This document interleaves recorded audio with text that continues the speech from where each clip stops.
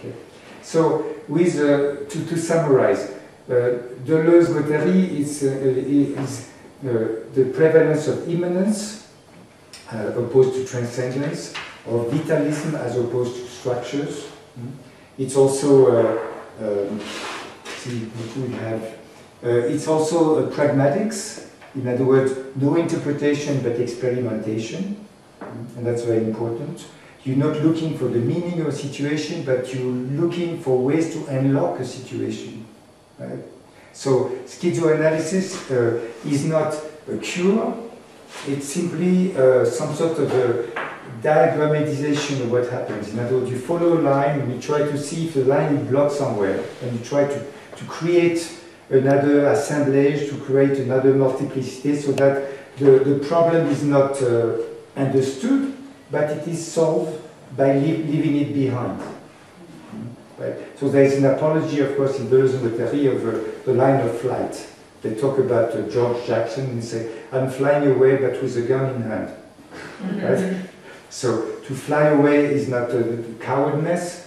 There are situations that are not going to do very good for you, so you might as well leave them behind and confront them. And that's why they are very opposed to psychoanalysis, right? Psychoanalysis says, okay, you have a problem, let's come, twice a week or 3 times a week and talk about it, and we're going to, 10 years from now, we're going to solve it, maybe, right?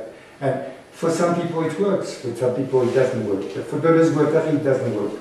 The problem is not to solve things, but to constantly change the composition, the degrees, and reach the threshold where the problem will disappear. It doesn't maybe disappear forever, but you might unblock a situation and you do something else. And while you do something else, you could become someone else.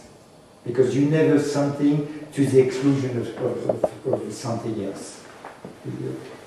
Yeah? Yes? Okay? So they don't believe in history? That's just what I want. Pardon? They don't believe in history? No.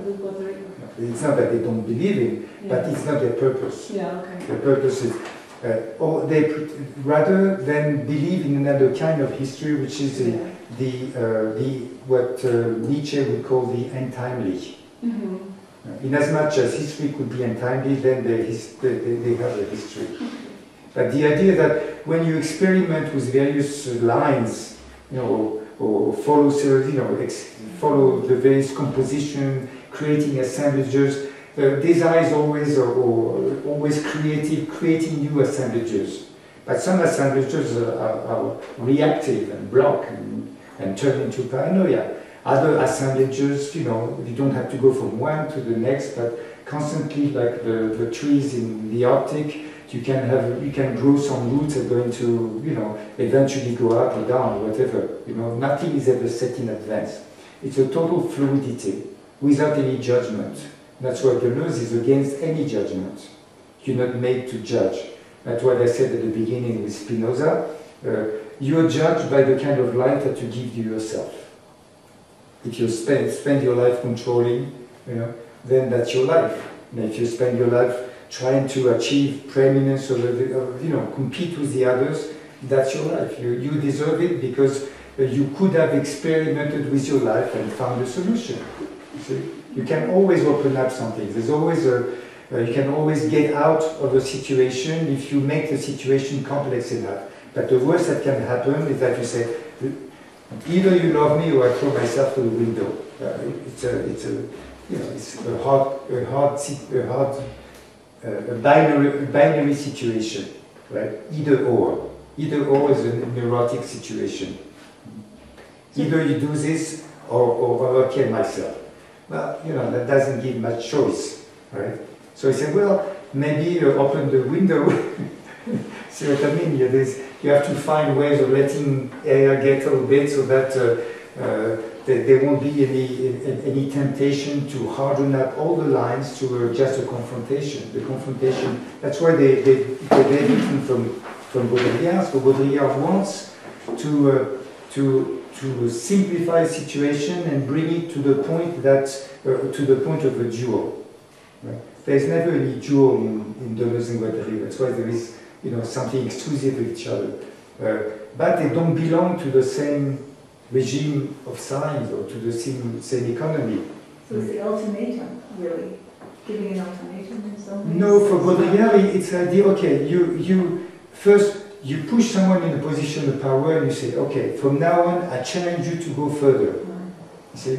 So you recreate a position of power, but in order to challenge it, that you need for this for someone to have power somewhere. You see? But it's not, it's power that you give someone when you challenge them. But the challenge is the important thing. Not for Deleuze and Guattari. Deleuze and Guattari don't want things to get to the point where you could be challenged for something, because the challenge would harden up the situations. It's me or you, it's me against you. They will always try to find an escape, we leave lines of escapes. Also the great difference is that for Deleuze, Guattari, as opposed also to Foucault, power doesn't come from above, so power is not something that has to be identified, right? In other words, society, they don't talk about the state, but they talk about society. And society is not something closed, right? Baudrillard wants to close things, so that pushing not in a situation where you have to choose between the two, but where the stakes would be clear, right? I mean, it's like 9/11, the stakes are clear, people come in, they hijack the planes, and they turn it against the enemy. But it is a situation, a total challenge, right? And that's the kind of situation that Baudrillard would try and bring to. And that's what he tried to bring to Foucault, saying, okay, you said that is the power, but in fact, you exterminated the possibility of any power, because it's too fluid to be called power anymore. So why do you hang on trying to define it in terms of power? And he was right, okay, I don't want to anticipate that, he was right in the sense that Foucault still maintained, you know, the possibility of a power that goes to metamorphosis but still exists somewhere. Micropolitics, micropowers. Even if you go to micropowers, you still maintain the model of the state somewhere, right? That's what Deleuze even himself objected to Foucault when he sent him a letter, which unfortunately he sent him a memo, a 16-page memo that was published, that was sent to Foucault and was published afterwards, where he said, I don't know why you maintain the idea of power. It was saying more or less at the same time as Baudrillard was questioning Foucault on the same topic, on the same concept. For Deleuze, philosophy has to do with concept, right? But the concept has to be operative. And they thought that maintaining the concept of power in a position where power couldn't be identified anymore was not a good concept to be used, right? So there, in spite of all the opposition, Baudrillard and Deleuze had the same opinion of power, right? So that was one of the things I wanted to bring out, that in 1976, 77, when Baudrillard was challenging Foucault, in fact, on one hand, Deleuze was criticizing Foucault on the same account, and then on the other hand, as we realized later, recently, when the lectures of Foucault at the Collège de France were published, and they only published in French, that Foucault himself was abandoning the notion of power for the notion of biopower, right? In other words, and we don't exactly know how far he would have gone with it, because in biopower, what really is the concept? Is it bio or is it power? Right? In other words, the notion of power was being questioned by the very definition of what bio is. You know, and there is it's still an element that is being debated, but I'll come back to that later. I wanted to finish a bit with Deleuze. So, pragmatic, immanent, assemblage, vitalism. You know, so pragmatic is to connect to the outside. When Deleuze was in the last part of his life, Deleuze wrote a lot of books about art. right? Cinema, painting, etc., etc. But he was attempting a bit to do what I was telling you about Carlo yesterday, how to be a philosopher-artist. That's an idea of Nietzsche, right? How to, and Deleuze answered, well, I want to get out of philosophy. That's why Deleuze was a real philosopher, right? The philosopher I didn't explain, so let me explain now. Deleuze had a long career as an academic philosopher. Right? He went through Hume and then studied pragmatism. He went through Spinoza and brought out the element that he will find later in Nietzsche. He wrote on Kant, etc. Along the way, what he did to escape academicism is that he was trying to bring out a system that existed within each of the different philosophers, but also rewrite it in his own, according to his own criteria. So that, as he said, kind of a strange formulation, but he made a child to the history of philosophy from the back, he said. Right? Okay. In other words, he made his own version of each of the philosophers was monstrous. It was a version that these various philosophers wouldn't have accepted. But he didn't do that in order to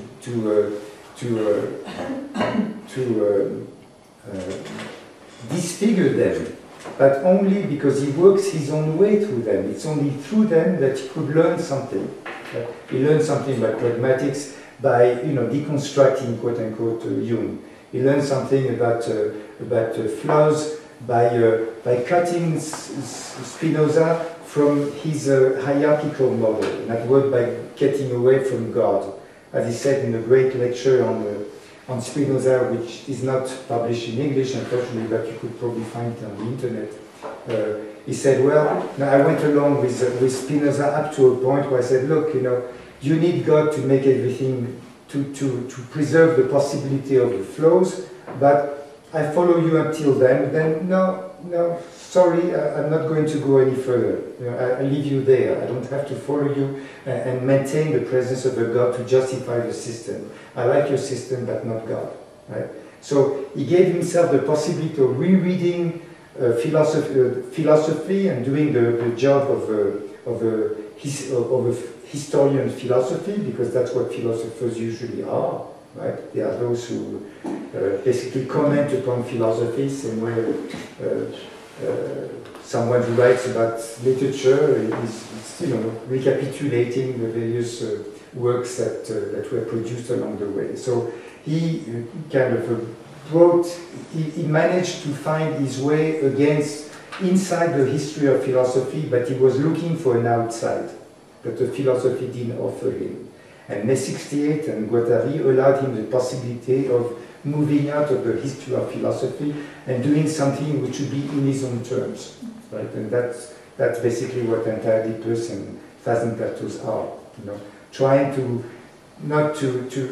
get rid of the scaffolding of the history of philosophy and try to actively produce a philosophy that would be singular. Right? And that's basically what he did.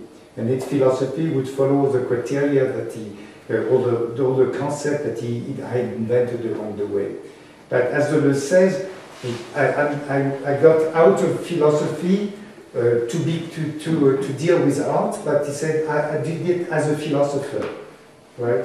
You can always go out, but you don't have to reject everything that you are. No, you mobilize everything that you learned along the way in order to make art richer, right? Or to make cinema richer, right? You don't stop being a philosopher because you talk about art, but it is because you are a philosopher that you learn your way out of philosophy as a philosopher. You don't deny anything. You just mobilize all your knowledge and all your concepts in order to apprehend what you deal with in some sort of a creative way, right? So basically that's what defines more or less the point of view that Deleuze-Guattari the following. And if you read Anti-Oedipus, the first, there's 4 parts in Anti-Oedipus. The first part is supposed to be the one anyone can read, which is the various synthesis of the unconscious. In other words, what are the various alternatives to the Aristotelian model? Because the Aristotelian model is it's either one thing is either A is A or sorry. If you are A, then you can be non-A. You can be one thing and be something else at the same time. You have to choose, right? And the unconscious, according to Deleuze and Foucault, is not Aristotelian, but the unconscious put together things that don't go together. But that's exactly what they call an assemblage. The model they take that they took from Proust is the model of the orchid and the wasp. Have you read that? What is it? You mean what is the wasp and the bee? You mean what is the wasp and the orchid? Yeah, what kind of assemblage do they make? Well, my understanding was that they did not evolve together, but evolved separately. Right. Yeah. Exactly. So there is a famous scene in Proust of the Baron Charlus. The Baron de Charlus is homosexual, but he denies that he is. And waiting for someone in the court of one of the Saint-Germain hotels, he suddenly realized that someone, that he sees coming towards a young man with a kind of pouch and all that, right? Is the object? No. The young man is coming. He suddenly discovers the Baron Charlus, who is the way he is, older with a pouch and that, but exactly the kind of object of desire of that young man, right? So there's some sort of dance between them, and at that time, Proust gives a parallel description of the wasp and the orchid, right? Each of them belong to different realms, but somehow, while being each heterogeneous to the other, right? A kind of dance can occur so that things that belong to different realms could somewhat connect, right? And in other words, the wasp go from one flower to the other, right? And the flowers like give out a scent and the colors, etc., to attract the wasp. But the purpose of it all for nature is to make a birth possible through the most unlikely way, because the wasp has no connection with, there's no biological connection to the wasp, to the orchid, right? So that's the idea of an assemblage. An assemblage doesn't have to be made of elements that are of the same kind, but it is an encounter. It is an encounter with different lines, the line of the wasp in the air, the relation of the orchid to other flowers around it, or etc. Each of them is specific, is singular, but some sort of encounters can be made between different species or different realms, and through this connection, an assemblage is made, which is more or less transitory, right? And that's exactly what an assemblage is. Or you could call it a collage. In French, and collage is also a way of defining some sort of liaison, of people who don't really go well together, right? C'est un collage, right? Okay, so it means that some sort of communication is established in the different singularities. None of them loses its singularity, but when they are made in contact, then something happens so that the singularity of each is affected by the proximity of the other.